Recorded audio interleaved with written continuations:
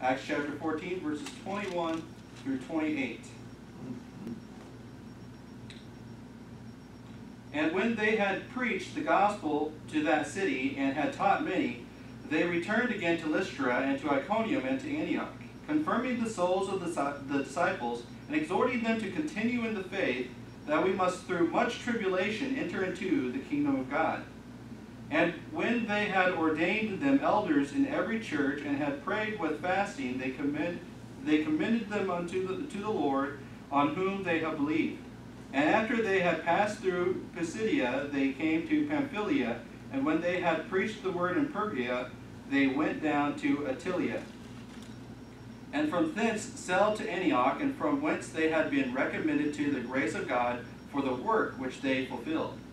And when they were come, they gathered the church together. They rehearsed all that God hath done with them, and how that he had opened the door of faith unto the Gentiles.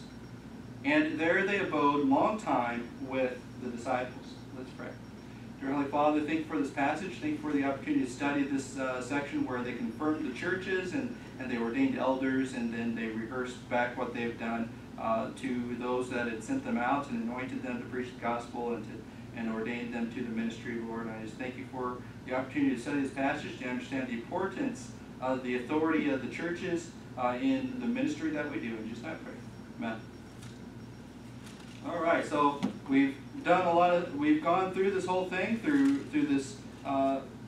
There were in chapter 13, there were in the church that was in Antioch certain prophets and teachers, as Barnabas and Simon, that was called Niger, and Lucas and Cyrene of Cyrene and Madian, which had been brought up with Herod the Tetrarch, and Saul. And they ministered to the Lord and fasted. And the Holy Ghost said, "Separate me Barnabas and Saul for the work whereunto I have called them." They were commanded by God to be separated into the work which they were called, a separate work from the church there in Antioch. You know, that church there was established by the apostles in the authority that was given to Barnabas to establish that church. Barnabas went up from the apostles that were in Jerusalem and established that church, and then he went and worked there, and then he was a good man full of the Spirit, and he went and got Saul, and then Saul came down as an assistant, and they both ministered a whole year with them in that church. And then God told them, "Hey, separate me to the ministry which I have called them." They had known that they were called to this ministry, but yet we're not yet sending them out.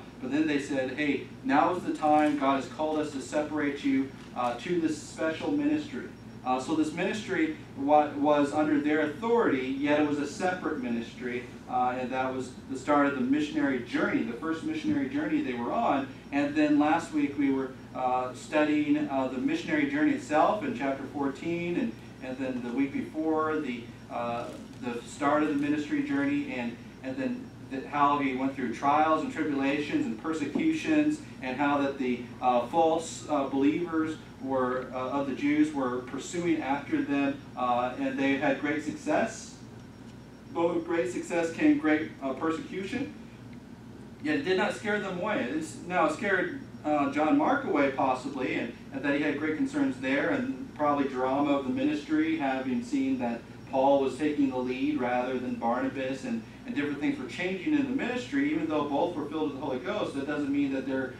sometimes people think if you're filled with the Holy Ghost that you're going to be in perfect love and harmony, and nothing is ever bad, and you have this idyllic, futuristic thing. Nothing ever bad happens because you're so filled with the Holy Ghost that you've transcended to some nirvanic state, and that nothing ever affects you anymore. But we see that these people were filled with the Holy Ghost, yet they had internal struggles. You know, John Mark, a good man, and Barnabas, a good man, and Paul, a good man, and they, working together in the ministry, had struggles outward and inward. Even with the Holy Ghost, because people don't suddenly become puppets, of the Holy Ghost when they're filled with them, but rather they are empowered to do the work through the ability that God has already given them, and through their temperaments and natures that they still have to work on. And so we understand that even if you have the right authority, you're still going to be you. It doesn't mean that well, okay, I'm out of the will of God, and so therefore I'm a bad person. A lot of good people do a lot of good things, but under the wrong authority. under the wrong situation. They think, well, I'm going to go do this good deed for the Lord, but then they don't submit themselves to a local church or something like that. But Barnabas, we see, and in Paul we see, they all submitted themselves to the local church, and then when the local church was ready and commanded by God to send them out, they sent them out under their authority. And then so that's what they did. And so they finished they finished what they did. So now they're going back. Even though, like in this last sermon, we talked about how he was stoned, but he got up and went back into the city and continued on with the disciples there. Verse 19, and there came thither certain Jews from Antioch and Iconium, who persuaded the people, having stoned Paul, drew him out of the city, supposing that he had been dead. Howbeit, as the disciples stood around about him, he rose up and came into the city. The next day he departed with Barnabas and Derbe. He just continued on doing what he was supposed to be doing. And so even though we have trials and tribulations and things, we just need to press on doing what God has called us to do. And that's what he did. And verse 21, and when they had preached the gospel in that city, which is Derbe, he had and taught many. They're doing the Great Commission. You go into all the world and preach the gospel, and then baptizing, and then teaching them everything that I've commanded you. And so that's what they did. They were teaching them the doctrine of the apostles, the commandments of Christ, and so forth. And then after they taught many, they returned again to Lystra. So when they're teaching, preaching comes at the beginning of the Great Commission, baptism comes in the middle, and then teaching comes for the disciples. And so when they're teaching many here, it means that they had disciples there. They had people that had been saved and baptized, and they're teaching them. And so that's the last part, the last section of the Great Commission there. They returned again to Lystra and to Iconium and to Antioch. And so the places where they went, Antioch of Pisidia and so forth, they went right back to where they did. And what were they doing there? See, the gospel ministry is to do the whole package. Is basically to go preaching the gospel, find out who is following the Lord, who's not, and then when they went to these places, they basically went to the synagogues, and then they separated in the synagogues the believers and then the unbelievers, and they had great success preaching the gospel of Christ and that they were the Messiah of the Jews, and the believing devout Jews followed after Paul, and the unbelieving Jews divided from them. So we see the division. The believers who were ordained to life believed and converted to Christ, while the other ones persecuted. And so they had that division. They were divided from one another. And so that's what Paul and Barnabas were doing. And then now they're going back trying to say, okay, where are the people that we've won to the Lord? A lot of times people say, well, all you have to do is, as a preacher of the gospel, all you have to do is convert them, get them saved, and then everything's up to them. But then here in these passages we see that they went back. They said, okay, the people we won to the Lord, did they actually get saved? Did they actually continue on? Now, only between them and the Lord do they know if they trusted fully on Christ. But what they're doing is they're going back and saying, not only did they trust in the Lord, but are these people continuing in the faith that we've given to them? And so there's a lot of people that are that they trust in the salvation of Christ for the redemption of their sins, but then that's kind of where they stop. The proverbial person who is supposed to be in meat, but after 10, 20 years, they're still in milk. They've never grown because I got what I needed from the relationship with God. I'm not going to hell now, and so that's, as long as I got my free ticket, it's a bad idea and a bad thing to do. You better be careful, because if you are truly saved, God's going to chasten you now that you want to live your own life and act like that's all you need. Yes, salvation's a free gift, but if you live in sin and destruction and you have truly been saved, then you in your heart are not going to be happy anymore. You'd be like, man, I got this salvation thing to get myself out of hell, but now that I have the Holy Spirit in me, I'm all miserable now. I'm miserable. It's similar to, like I said before, is that a lot of people are in their wilderness journey. They're saved, but they have not committed themselves to be a disciple of Christ. They have not transitioned from that thing. They're stuck in between a lost world and a saved discipled world. They're not disciples of Christ. And what they wanted to do, because they had converted these people, And then they wanted to come back and say, hey, are they truly trusting? Are they building the church? What's going on? And so that they go back to where they had been to verify these things. When they had preached the gospel to that city, they taught many. They returned again. And verse 22, and what were they doing? Confirming the souls of the disciples. They were confirming them. Are they really disciples? See, they didn't say, well, we're going to investigate your salvation per se. What did they say? They're going to investigate and confirm that they're disciples, the souls of the disciples. And so those people, like, yes, there will be saved people that are not part of the church. They've not joined the church. They continue on with their life. They've trusted and believed on Christ for remission of their sins, but they're not joining the church. But there are some people that join the church and say, oh, I'm a disciple, but they're not really saved. And so what they're doing here is they're saying, hey, are the disciples who are gathering together underneath the authority of, underneath believing in Christ and submitting one to another, are they all truly saved? You see, we don't need to investigate every single Tom, Dick, and Harry who is out in the world and then who made a confession way back when. We don't need to investigate all those people, but we need to investigate who's in the church. Are they truly saved in the church? Is a church member who has full voting rights, are they truly a Christian? Because you cannot have an unbelieving church membership. You can't have that. And that's what they're doing here. They're confirming the souls of the disciples. And so while we're not going to be going to every single person who we're tracking them down and we're like Gestapo trying to find where they all are, but if they're coming to the church, or they're gathering with the disciples, are they gathering as wolves, or are they gathering as believers? Because remember, when they were going to the synagogue, you had Old Testament Jews that were both culturally Jews, but not really believers, but they're joining together with the Jews because it was their culture, it was the thing to do. But they were not believers. And because the proof of the pudding was when he preached the gospel, those that were ordained to life among the synagogues believed and clove together to the disciples and so forth. And the other ones divided themselves and showed that they were not really true. So what they're doing here is they're confirming that there are no wolves among the disciples, if you will. They had, when they preached the gospel, they would return to these places, confirming the souls of the disciples. Why do they need to investigate the disciples and find out why the disciples are all saved? Because they're going to confirm a church.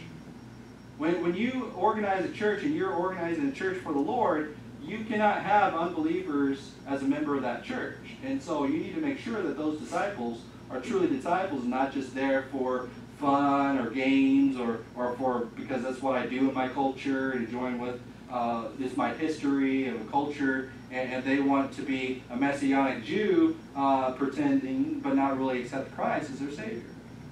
So the first thing you need to do when you're confirming a church is you need to confirm the souls of the disciples. And that's what they did, because remember, the apostles were sent out to do the work of the Paul and Barnabas were sent out by the authority of the church to do the work of the apostles in confirming new churches. That's what their job was. That's why they were called apostles in the plural. In this chapter, they called, let's say in verse 14, which when the apostles, and then it says Barnabas and Saul, were heard of, they rent their clothes and they ran in among them crying out. So they were under the authority of the apostles' ministry to do that. Now Barnabas wasn't technically of the 12, and Paul himself was kind of the apostle to the Gentiles and all this stuff, and there's a big debate on whether he's one of the 12 or not. Or the fact remains that there's 12 apostles of the Lamb, and then there are apostles with the authority to start churches that are not of the 12.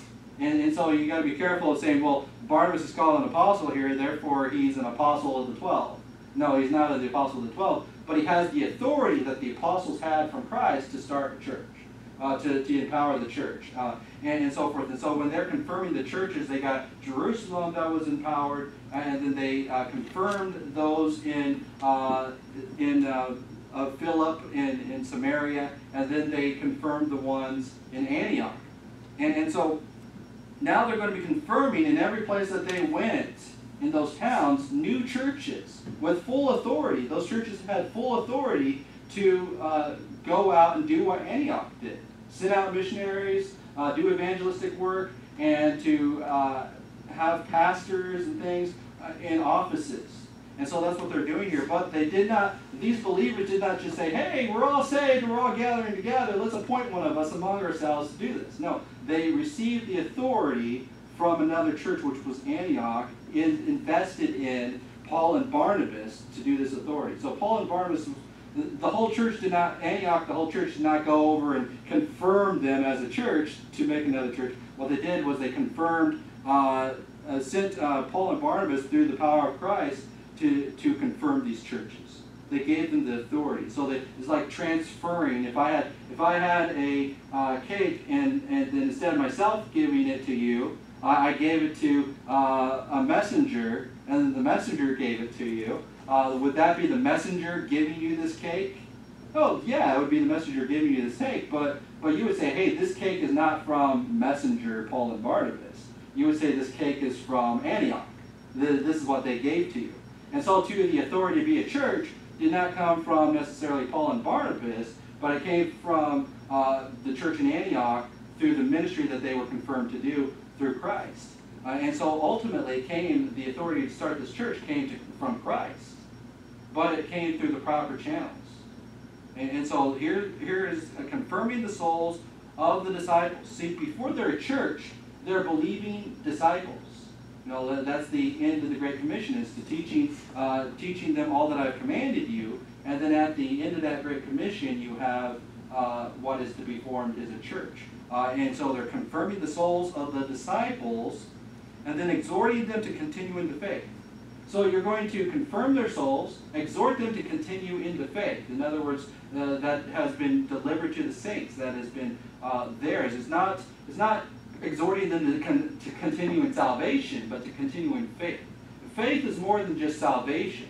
Faith leads to salvation, but it also leads to discipleship. It also leads to sanctification and glorification, all these different things. But it is, and the free gift is yours forever. That's from just believing. But the becoming a disciple, being part of a church, that takes greater faith. That takes a continuing faith.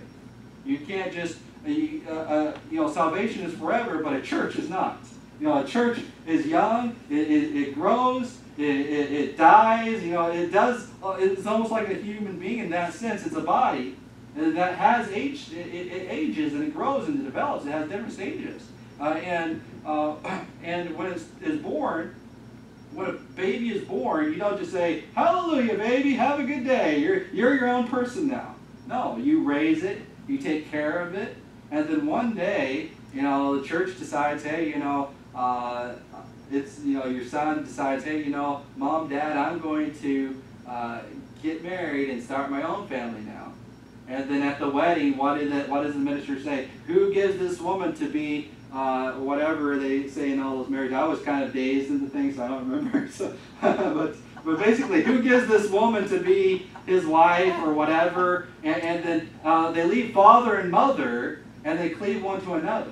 And so what you're going to see in this passage is they're going to leave Paul and Barnabas, and they're going to commend them to Christ. What does Paul say? I wish to give you without spot, without blemish, to be a chaste virgin unto the Lord Jesus Christ. And that's what he wanted to do. When he left the church, when he commended them, he would commend them to the Lord.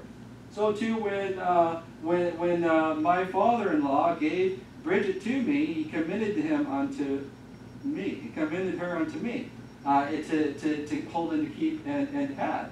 And that's the same way with the church, is that when they are young, they're underneath the authority of a parent church.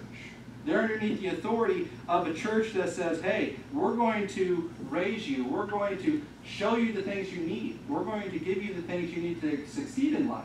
That doesn't mean that church is going to exhort you into continue in your birth that you have. No, they say continue growing in the faith that I've been teaching you, the things that I've taught you. Continuing the faith means to, like Bridget sometimes says, didn't your mama teach you better than that? And then I'll say, yeah, what my mama taught me and what I do are two different things. So it's the same thing, is that a church is exhorted to continue in the faith, the things that we taught you, the apostles' doctrine, the doctrines of Christ. And he says here, confirming the souls. Now, I just want you to do some quick definitions here as well. Now, nothing's ever quick here, but anyway. The confirm, verb, transitive, Latin, to make firm. It says to make firm or more firm, to add strength to strengthen, to help, as health is confirmed by exercise. Definition number 2, to fix more firmly, to settle or to establish. And an example is Acts 14 verse 1. Now these definitions are from Webster's 1828. And he says, in this example, confirming the souls of the disciples, Acts chapter 14 verse 1. And then he says, I confirm thee into the priesthood. And that's taken from Maccabees. So it confirmed there, when he's confirming the disciples, he's saying, are you guys ready to be your own church? Are you guys ready to be given away in marriage to Christ, to be your own church, to be your own person? I don't have to keep coddling you. I don't have to keep teaching you. Are you ready to go? And so to confirm their souls, to make sure that they're ready for what they're going to have to be in. So next definition, confirm, to crown me to be my, confirm the crown to me to be my heirs is another word explanation. Definition 3, to make firm or certain, to give new assurances of truth or certainty, to put past doubt. And then the example, testimony of Christ was confirmed in you, according to 1 Corinthians chapter 1, verse 8. So he's confirming the testimony of Christ. Basically, you ask your church members, hey, can you give me your testimony of salvation? As confirming their souls. Well, I know there was something about faith involved and blood, but I can't really tell you. Then you need to confirm, are they really saved? Or they say, yes, I believe in the shed blood of Jesus Christ for the remission of my sins, and that He is my priest up in heaven, interceding on my behalf so that I can have His power, His Spirit. And you're like, okay, good. As you're confirming the things that you were teaching them to be a church and to be a believer. The testimony of Christ was confirmed in you, 1 Corinthians chapter 1:8. To fix, to eradicate, as the patient is confirmed of dropsy, to confirm that something is in existence. Point 5, definition 5, to strengthen, to ratify, as to confirm, as in an agreement, to make it sure, to promise a covenant or title.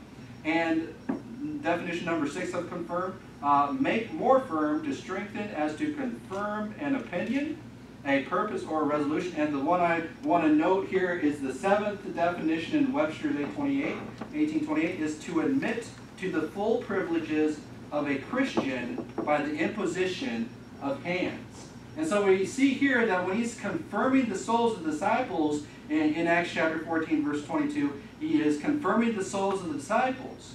He is going to admit to full privileges of a Christian by the imposition of hands. That is what he is doing here in this passage. They are making sure that these people are ready to go when they're going to lay hands on these people to make them a full church. Remember, that's what they did in Samaria with the church there. They laid hands on them. They received the gifts of the Holy Ghost. And then the church in Jerusalem, they received the Holy Spirit and so forth. And so in verse 22 he says, and exhorting them to continue in the faith. They confirmed them, and they're going to give them the full privilege. And then when I had an ordination, when we were ordained, they exhorted us, the pastors that were there, they exhorted us to continue preaching the gospel, to continue doing those things that we've been committed to continue doing those things that we are ordained to. And so, verse 22, he says that, and then he's confirming the souls of the disciples, exhorting them to continue in the faith. See, churches need to be exhorted to continue in faith. That we must, through much tribulation, enter into the kingdom of God. And so they have been told, exhorting the faith. Notice this, he says, we must through much tribulation enter the kingdom of God. So the churches need to realize that they are going to be going through a lot of trials and tribulations as a church. It's not going to be easy going, especially these younger churches who, in the same cities, the Jews that were in those cities that they were in, took the time and effort to take off work and to do whatever they did to pursue after the disciples, to stone Paul, and to do all those crazy things, just persecution after persecution, traveling some of them hundreds of miles just to persecute these guys. And then here's these Jews that they're confirming the churches in, these Christians here, they have to live with these people. Probably even in the same family that they have to live with. And he says, you're going to have persecution. Those people that persecuted Paul and Barnabas and went to different cities, compassing land and sea to get to you, guess what? That's your father that did that. That's your mother that went along with them. That's your brother that did that. And you guys have to, through much tribulation, live with these guys and have a church among them. Not only just live among them, but to gather together and assemble as a physical church of Christ, whom they think are heretics and have been persecuting us personally. And so we notice here that believers, when there's a special protection, when you are in a family as a child, there's a special protection to you. You earn $5 a week, and you're like, oh wow, I'm rich now, you know. But as a parent, you earn $500 a week, and you're saying, man, how am I going to make ends meet? There's different protections. You have more expenses. You have different things. The dynamics are different. The privilege of being a smaller church under the authority of my sending church is the fact that we have a protection that is not afforded to a lot of other churches that are on their own. We are like a baby that can be coddled and protected and taken care of, and there are protections there. And so forth. The authority that another church has over them is a protecting authority, so that they can grow and develop in protection. And it's just like when a tree or a plant is growing in a greenhouse. It's protected from it's given the perfect environment to grow, and it's protected from the outside elements. But once that tree is ready to be planted into somebody's yard as its own tree, as its own garden, or as its own plant, it no longer has the nursery. It has to stand up to the waves and the winds and the temperatures and the waterings and lack thereof, and it has to be able to survive these things. And it has to be planted in a good spot in order to be able to grow and develop. It can't just be tossed out into the road and say, okay, there you go, plant, grow. It's in the middle of the highway, it's not going to grow. It's going to get run over within 2 seconds. But if you find a good spot to plant that thing, then it gets the proper nutrition. Just like that Psalms 1 tree planted by the rivers of water in its due seasons, and it will not wither, and so forth. So that's why it's important to confirm them, make sure that they're setting out right. And so it's important. Confirming the souls of the disciples and exhorting them to continue in the faith, that we must through much tribulation. It is not just a Lone Ranger deal. We are independent Baptist churches. Yes, we are independent. But it's not a Lone Ranger deal. It is not something that you just like, we're independent and we're not going to associate with any other people. You need to get along with your brothers and sisters in Christ. You're not just going through tribulation by yourself. You need to make sure that that you have a good relationship with those around you, not just to pick fights with other believers, just to pick fights. You want to be able to develop and grow together, because we through much tribulation. While we'll stand before God alone, in our clear conscience before God alone, but we do the work together. We're to do it in edification. He says we must through much tribulation, not just you guys by yourself through much tribulation. We all must do this, and this is part of growing up. We need to learn to reconcile one to another, to make sure that there's peace among us, all that there is in us. Why must we reconcile among the brethren to have peace? Even though we're separate churches, why should we have fellowship and to, at the very least, have peace among the brethren? It's because we, through much tribulation, we all are on the same team. Even if we have different views, different mindsets, different things, different traditions, we need to be sure that we're not just picking fights because we need to pick fights, but rather that we, through much tribulation, because we have to face the world. Principalities of the devil are out there, and a forest strong together is better than a couple of trees in the middle of nowhere. And so that's why it's important that realizing that you got to face the tribulation together. Much tribulation, enter in to the kingdom of God. Now notice this is that the churches enter into the kingdom of God. Now we as individual Christians, we through great violence, it says, enter in to the kingdom. It says, and many men, Christ said, many men press into the kingdom of God. You know, it takes effort. It takes, you know, while salvation is free, it takes effort and willingness to forsake father and mother to be joined to Christ, to be joined unto the Lord. And to do that as a church, while individuals only have a certain lifespan, a church can last for many hundreds of years, many years. There are some churches in America that have been here before 1776, before our founding, before the declaration to be a nation. We were still part of England, and there's still those churches having that tradition. You know, different generations, but that church is still here, and so forth. And so we know that there are churches that last a long time, and that they will go there. And then also that church, when you have a solid, strong church, is that you can cause that church to be there for many generations, to be a strong a refuge, a high tower, if you will, of God's protection for many generations. But the thing is that churches will also grow and die and have that lifespan. But we need to remember that if we stay strong in our generation and hold this church for the next generation and so forth, that church through much tribulation is going to have through generations struggles and tribulations and trials. Just because that church has been there for 150 years does not mean it's going to last your generation. It takes every generation. It takes hard work. It's not going to be an easy thing to do. Exhorting them to continue in the faith that we, through much tribulation, enter into the kingdom of God. You know, one day Christ is coming back.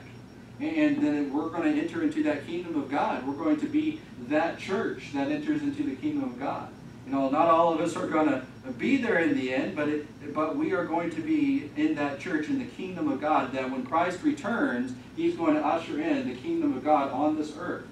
And then when we are there, we are going to be the church to the whole world. The believers are the church into the whole world. It's going to take much effort. There's going to be a long time, is what He's telling them, is that this church, we want it to continue a long time.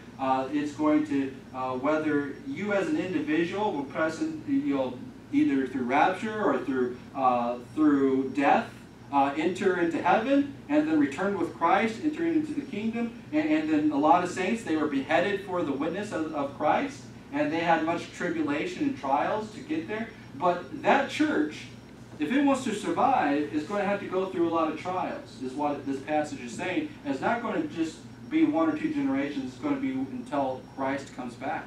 The Bible talks about how that we are going to preach the gospel in the whole world, and then the end shall come. And then even other churches, they're going to have tribulation 10 days, and they're going to have trials and tribulations and so forth. And so don't think that just because you're an established church that you're going to have it easy. It's going to take a lot of effort, is what He's telling them. He's telling them it's not going to be this Joel Osteen style of ministry where if you're doing everything right, then you're going to have peaches and cream and all the delights of this world, but rather this is your future. Trials, tribulations, great effort, remaining in the faith, and to confirm those souls. He says, much tribulation entered the kingdom of God, and when they had ordained them elders in every church. They're no longer disciples, but they're now a church. They've ordained elders in every church, every assembly. And so when you're making a church, you need to confirm their souls, make sure that they're saved, and then you exhort them to continue in the faith together, we, not just individual persons, not just individual churches, but we as the body of Christ must go in. And then also that church in particular, that you together must enter into this tribulation. And when they had ordained them elders in every church, see, the apostles were the ones that ordained the elders, and so forth. And so we see how that they were confirmed there. So when we are organized, we're going to ordain an elder. We're going to make sure that this church has a good leader in this church. And if that's me or that's another person, what's important is that leader is ordained in the proper authority by somebody that they've chosen, that they've picked out. And it was from among that church. They didn't say, and we ordained this stranger from far, far away. Here you go, have at it. But no, notice there what it says. It says, when they had ordained them elders in every church. These were elders that were from among them. They were there in the church, and that they were faithful. This perhaps maybe was somebody, you see, what's neat about the synagogue is the fact that they were in one sense already a church, the Old Testament church. And they had some sort of structure there already. And they also had, later on you'll see passages where it talks about how that Jason was the leader of the synagogue. And then when he converts to Paul and Barnabas, and or Paul and Silas, or wherever, when we get to the passage exactly who it was, but basically, and then it says the new leader of the synagogue comes and persecutes him. You know, his house was right next to the old synagogue, and when he, the leader of the synagogue, converted to Christ, the synagogue and the Jews went after him. And so there was trials and tribulations there. But here we see that that they had ordained them elders in every city. And those elders are people that were already educated, especially with the synagogues. A lot of people say, well, here's these churches. They were only there for a few weeks in each one, or at the most several months, or whatever it was. And why would they confirm such a church? Remember, these people from birth in the Old Testament were raised in synagogue. You know, Christ was raised in synagogue. And these were the Old Testament churches. And when they converted to Christ, basically they switched the placard on the front from Old Testament church to New Testament Baptist church, you know, whatever. And they made or they had a church split, if you will. The Old Testament unbelievers stayed over there and had their false religion, and the New Testament believers went with Christ and put up their new church sign and so forth, and they went on serving the Lord. But here I want you to notice that they ordained them elders in every city. They didn't say, okay, you guys continue in the faith, you're going to have much tribulation. Hope you guys pick some good leaders. They made sure they were correct, because they did it before they gave them, before they became a self-sustaining church. See, at this time they're ordaining elders in the church, but they have not yet given them over to the Lord for safekeeping. But let's look at this word ordain. It's a verb, transitive, Latin ordano, from Oreos, from order. And this doesn't say Oreos, I just made that up. But anyway, that says ordo. And it says, the first definition, properly, to set, to establish in a particular office or order, hence, to invest with a ministerial function or secretarial power, to introduce and to establish or settle in the pastoral office with the customary forms and solemnities as to ordain a minister of the gospel. In America, men are ordained over a particular church and congregation, or as an evangelist without the charge of a particular church, or as a deacons in the Episcopal church. And definition 2, to appoint, to decree. And it says, Jeroboam ordained a feast in the 8th month. 1 Kings chapter 12, verse 32. And as many as were ordained to eternal life believed, Acts chapter 13, verse 48.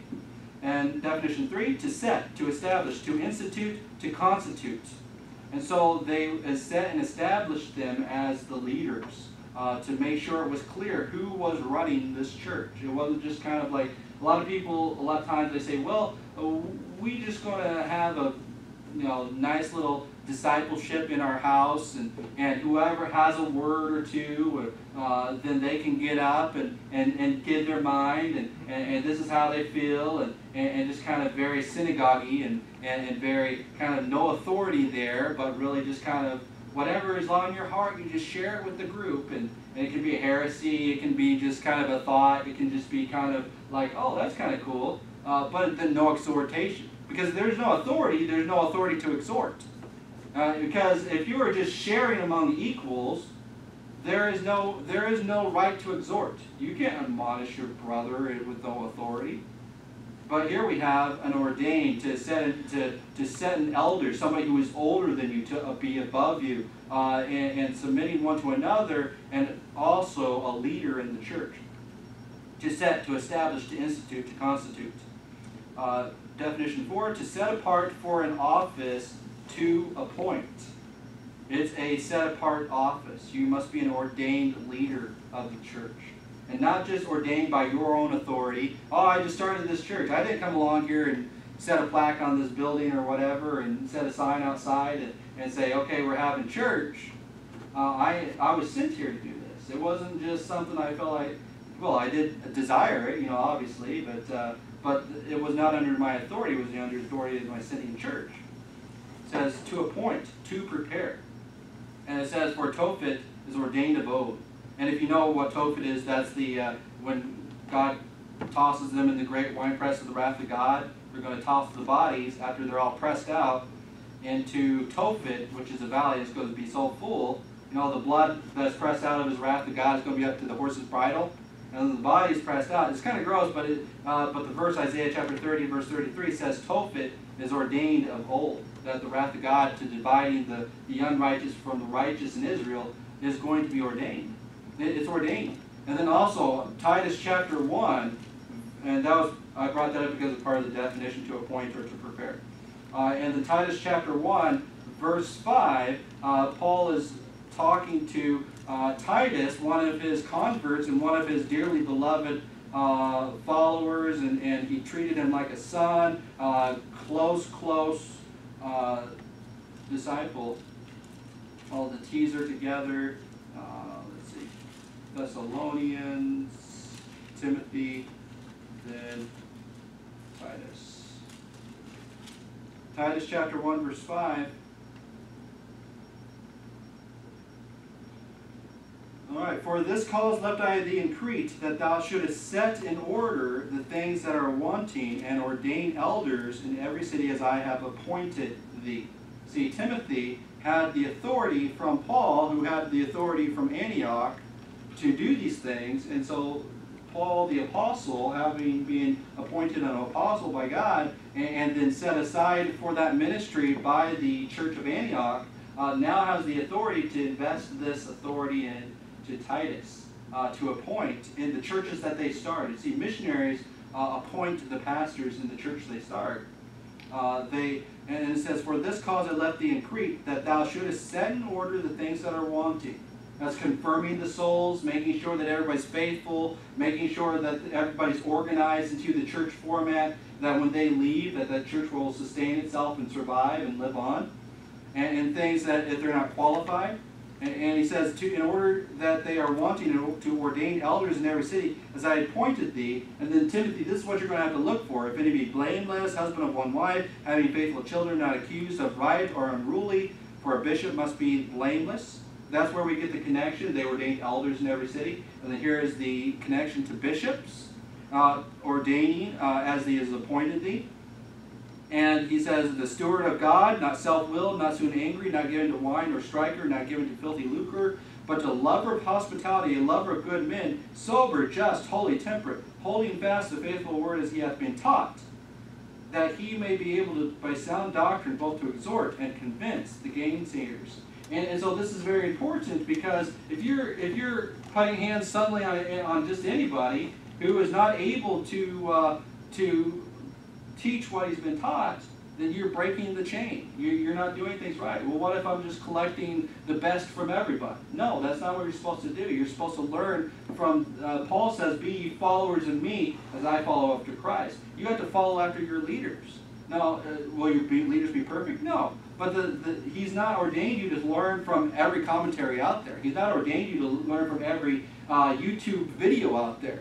He's not ordained you to learn from. Now, are these things good? Are commentaries good? Are these? Can they edify? Yes, they can. But there is no authority in YouTube. There is no authority in commentaries. There is no authority in one sense of the word. There is no authority in black and white pieces of paper. The authority is invested in men of God. Now, should those men of God be following after the Scriptures? Yes. But the authority is vested in those men of God who have been commissioned and given to the word of truth, those teachings. Holding fast the faithful word as he hath been taught, that we may be able to by sound doctrine, both to exhort and to convince the gainsayers. See, the Bible teaches us our doctrine. and it's all authority. But to express that authority in life, if this Bible is just closed, there's no authority there. But if we open it up and we read it and we exhort it and we proclaim it and we try to place it into our lives, then it is all authority. It's given there by the execution thereof. And so it's very important to understand that the authority is there, but it's only by proper channels. For there are many unruly, vain talkers. There are people that sit around all day talking about things of the Bible, armchair theologians, that they have no authority, but they tell you how you're supposed to live your life, and who's supposed to be ordained among you, and what doctrine is right, what doctrine is wrong. You don't know who they are. Did they struggle with you? Did they weep with you? Did they go through much tribulation with you? No, they did not. You need to understand and realize that while commentaries and other people outside of the local church are good, and they have their place, you need to realize it is the local church that struggles with you, that prays over you and weeps when you're hurting, and is there for you. And so they must have much more authority in your life than somebody hundreds of thousands of miles away who have no care for you. And so it's important, while yes, they can be edifying and they can help you grow, you must be able to apply that locally in that authority that God has given to you locally. For there are many unruly and vain talkers. Unruly means they don't have rule over their lives. They decided, now could the person be good or have good intentions? Yeah. But what makes them unruly? They have no rule. They have no authority. They're doing it all themselves. Oh, this looks cool. Let's go do this. It's like, hey, let's go to the beach today. Hey, let's go start the church today. Hey, let's go bungee jumping today. Hey, it's like, why? You don't have the right to do that. Simon the sorcerer, hey, I want to go lay hands on people and give these things for hire. $100 for the gift of healing. $1,000 for the gift of tongues. No, you don't have that authority. That's not of yours. For there are many unruly and vain talkers and deceivers, especially they of the circumcision. Remember Acts chapter 15, except ye be circumcised. They're trying to do these things that they don't have the authority to do. There are certain brethren that have no authority, whose mouths must be stopped, who subvert whole houses.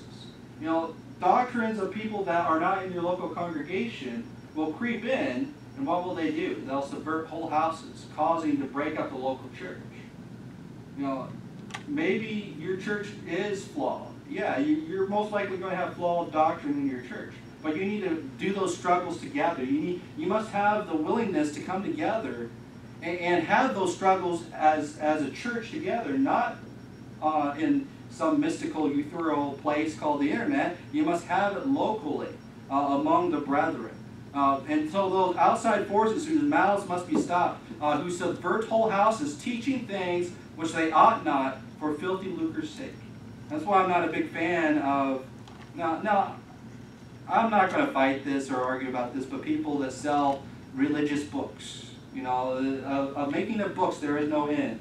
And trying to have people follow after their doctrines and their books and their videos and things like that for they say my intellectual property, my books and things and stuff. And now if somebody wants to write a novel or something like that, that's fine. But the Bible says that, and yeah, I understand that people, they put a lot of work in commentaries and things, and if you can find a good commentary, you want to buy it and stuff. Now, I'm not arguing back and forth on whether or not people should be doing that, but they are teaching things which they ought not for filthy lucre's sake. Whenever money enters into the equation, maybe the guy has good intentions, but what if he tweaks it a little so he can just get a few extra bucks?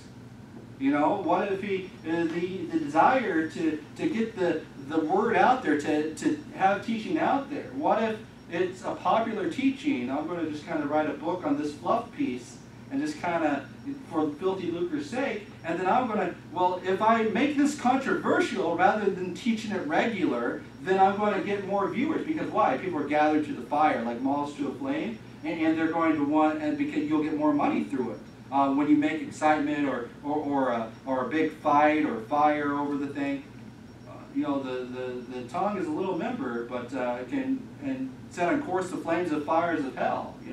And so you got to be careful who you're following, because what are their intentions? Whenever money is involved, whether innocently or or what, or whatever their doctrine is, when filthy lucre's sake, when they get money some way, somehow, through some channels, you've got to be very careful. And now, so I'll stop there on that, because I don't want to spend too much time on that, and there's a whole teaching on that I could do. But one of themselves, even a prophet of their own, he's talking about people in Crete now, he said, the Cretians are always liars, evil beasts, and slow bellies. The witness is true, wherefore rebuke them sharply, that they may be sound in the faith. That's talking about the local church. I'm not supposed to go off on internet land trying to rebuke the invisible brethren out there. I need to rebuke those that creep into our church sharply. And so now I'm not going to be going around getting mad at everybody. No, I'm not doing that. But whereas they are trying to do this filthy lucre state, rebuke them sharply, that they may be sound in the faith, not giving heed to Jewish fables. No Hebrew roots movement in here, buddy. You know, none of that garbage. No, I'm not taking heed to fables like Book of Enoch and all that garbage. And so this witness is true. Wherefore rebuke them sharply, that they may be sound in the faith, not giving heed to Jewish fables and commandments of men, commentaries of men. But anyway, I should stop on that, because there are good commentaries. I'm not down on all of them. I like some. That turn from the truth. They want to develop a controversy, to sell more books or whatever. Unto the pure, all things are pure, but unto them that are defiled and unbelieving, nothing is pure. Is there anything sacred in your life? You should make sure that your pastors, your elders, hold things sacred. There's a lot of people that when a controversy comes up, the first thing they attack is your salvation. There's a lot of when controversy comes up, the first thing they attack is the local church, or the authority of that local church to be a church. And then what they do is nothing is pure to them. Nothing is sacred. You know, they may be right in certain things that when they come and controversy comes, but you better be very careful when you question somebody's salvation. You better be very careful when you turn and beat another man's servant. We all stand before God alone at judgment. You best not be trying to beat another man's servant unless you have good cause to accuse him and that he is hurting others. The only reason we are to edify, and the only reason we are to condemn or curse another man is if they themselves are hurting the body of Christ and destroying it. But if they are just, you know, off somewhere or something, we're not supposed to destroy them. We're supposed to edify them, to correct them, to help them, and so forth. Rebuke them sharply, to edify them, to make sure that their doctrine is correct. But unto them that are defiled and unbelieving, nothing is pure. Everything's fair game. You better watch out for those people who seem to be godly, but their religion is vain. Everything's fair game to accuse brethren of every single thing under the sun. You better be very careful of that, and especially when they're not local. You've got to be very leery of things you see on the internet, because they don't know who you are. They don't care about you. They only care about filthy lucre, their agenda. But even their mind and conscience is defiled. They profess that they know God. There's a lot of people that say, I am saved, don't question me. But in works they deny him. Well, what are their works? Are they edifying, or are they abominable? What are they doing? And disobedient to everything, every good work reprobate. So, why is there authority? Why do you ordain? Why do you make sure that people are blameless? It's because you want to make sure that that local church has every chance of succeeding. Because if you lay hands suddenly on somebody who seems to be religious, but can't hold his tongue, and has a bad evil spirit, but the guy knows 37,000 verses of the Bible. I don't care. If the guy has a bad spirit, you better watch out. Because he's going to destroy that church, he's going to defile his people, he's going to ruin that church, and they're going to be twofold more the child of the devil, thinking that they're doing God a service. So the authority is very important to make sure that they ordain properly in the local church, and to make sure that they have the proper authority, making sure that they have the proper qualifications, studying things that are out of order. And so we have here, and after that they had, and they ordained elders in every church and prayed with, and they had ordained them elders in every church, and they prayed with fasting. They prayed so fervently they skipped lunch. You know, in this ordination service, they skipped lunch. You know, hey, that's not going to happen in Baptist church. I guarantee you. None of that. It's going to be prayer and feasting. I'll tell you what. That is just incorrect doctrine. The Greek there, if you go back into the Greek, it says feasting. I'll tell you what, that is just not correct there. This Zondervan Bible here I got has the wrong wording there. It is supposed to be feasting. I guarantee you. That's what they did for us.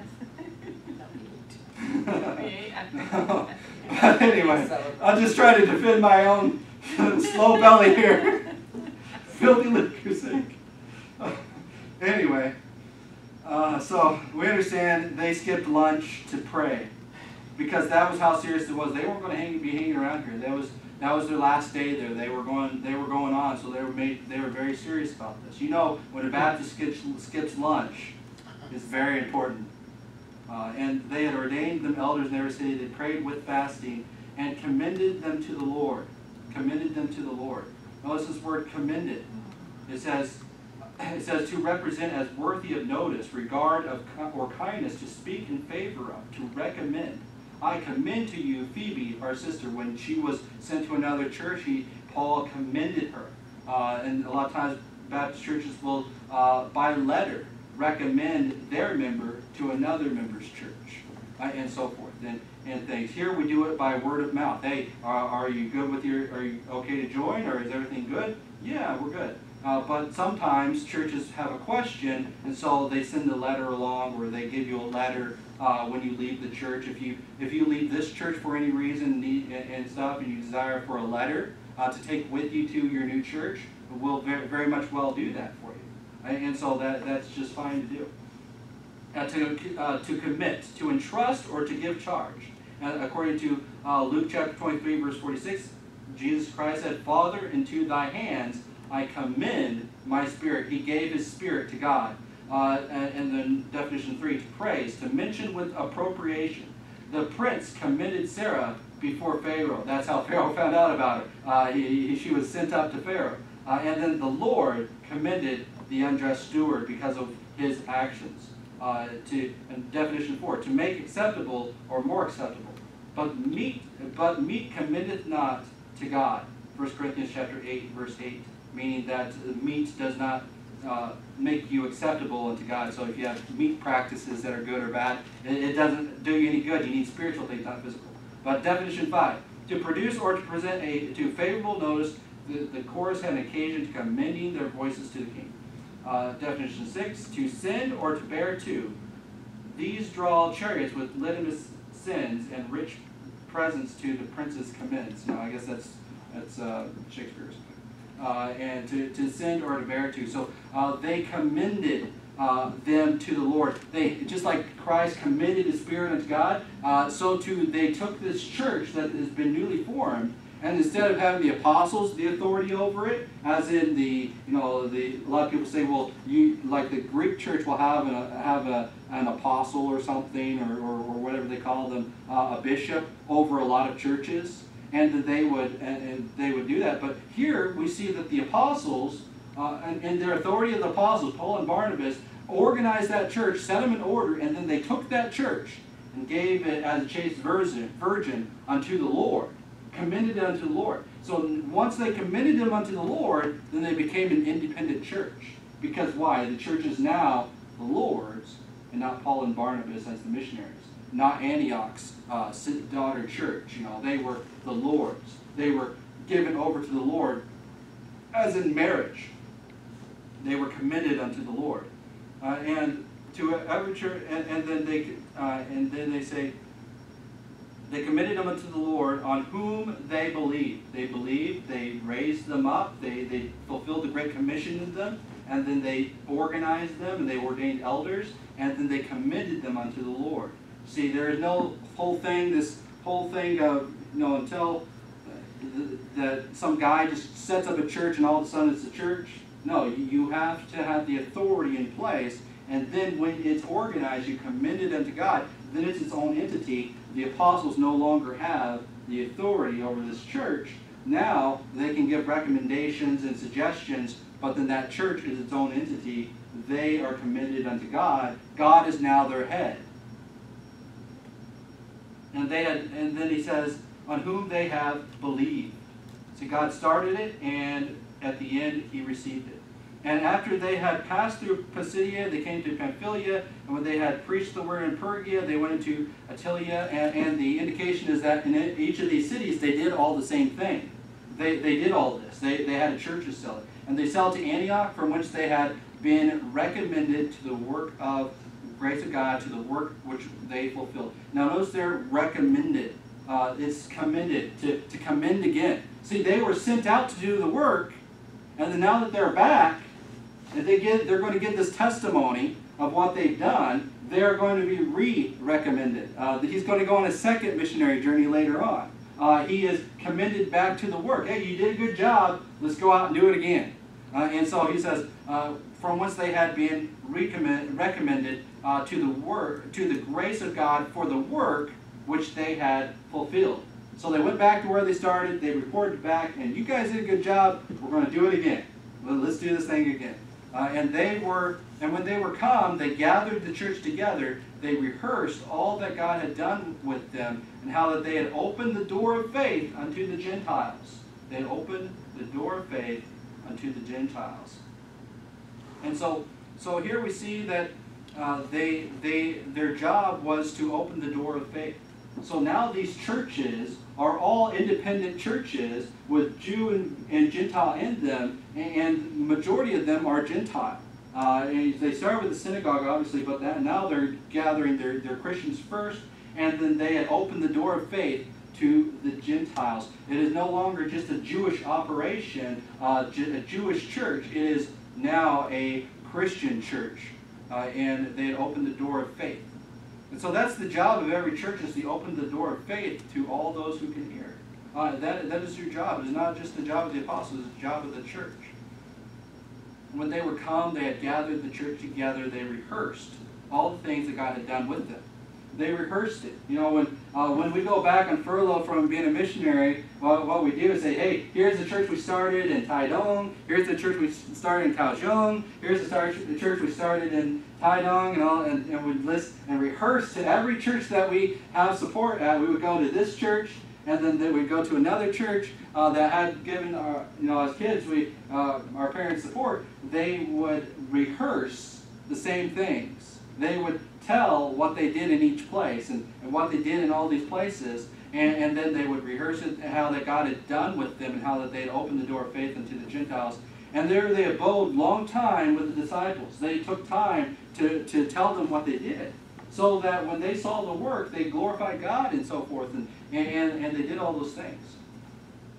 But they rehearsed it to repeat the words of a passage or a composition, to repeat the words to another, to narrate or recount the events of the transactions. That's why we have a record of what they did, because Luke, when he was writing these books down, he had a record, and then they rehearsed them in all the churches. So it's not like in the middle of nowhere Luke is secretly writing the book of Luke and the Acts of the Apostles, and hey, guess what we were doing? Oh, we didn't know you guys were doing that. How did we know that? No, what he's saying, he's writing down things that were already rehearsed in all the churches. Everything the apostles did was always in the open. It was never a secret activity that 20 years after the fact, oh, we got this word. There were copies, and they were shared and everything. They were rehearsed. And so we need to know that this is not just something, the activities that they've done here, and how they organize churches, and how that they ordain people, they're not just some made-up thing that we're just throwing out of thin air. These are things that are rehearsed in all the churches. And so when we realize and understand that we are following the tradition that is set down in the book of the apostles, we need to make sure that this tradition doesn't end with us. That because of tribulation and different ideas that are popping up, and people with slow bellies and vain ideas that are coming along, no, we're going to stay with the book. We're going to be recommended to the Lord in the proper way. We're going to make sure that everything is decently ordered. Not because if we get one thing out of order, all of a sudden the chain of authority breaks down, and oh no, out there, there's this theory out there that says, oh, if you don't have everything in the proper order, then you're not a proper church in the eyes of God. Well, the thing is that when you're commended unto God, He'll set those things into order. And if somebody has something out of order, or a church has something out of order, they can reset it. It's not like this hard and fast rule. But the thing is that you need to make sure that you're following the scriptures in the proper way in organizing your church. And that's what we're going to strive to do here. Let's pray. Dear Heavenly Father, thank you for this passage. Thank you for the opportunity to understand and study the missionary journeys of Paul the Apostle and Barnabas, and how that they did things decently in order under the proper authorities that they did, and realizing that these things are important because you've ordained them to be this way. Lord, I pray that you'll help us to understand and realize the proper authorities in order to be a proper church, and to one day be under your authority alone as a full-fledged church. Lord, I just pray that you'll help us to go down the proper path. And just I pray. Amen.